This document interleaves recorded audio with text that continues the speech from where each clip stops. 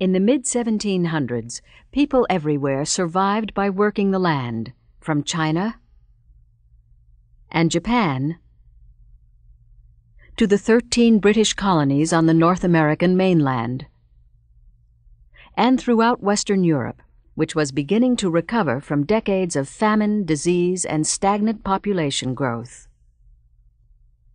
In the middle of the century, Western Europe enjoyed successive years of good harvests and a slowly growing population.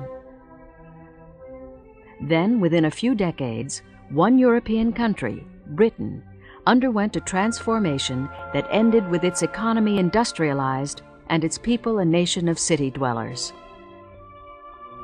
This pattern of change was basically repeated on the European mainland, in North America,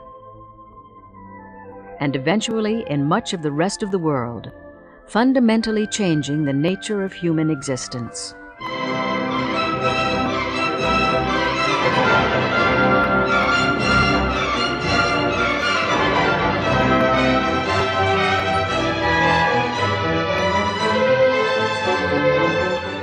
What stages did Britain go through in its transformation from a land of farms and farmers to a land of factories and factory workers?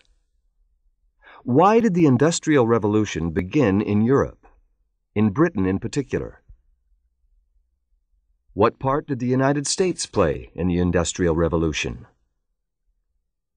What was the course of the Industrial Revolution on the European mainland and elsewhere?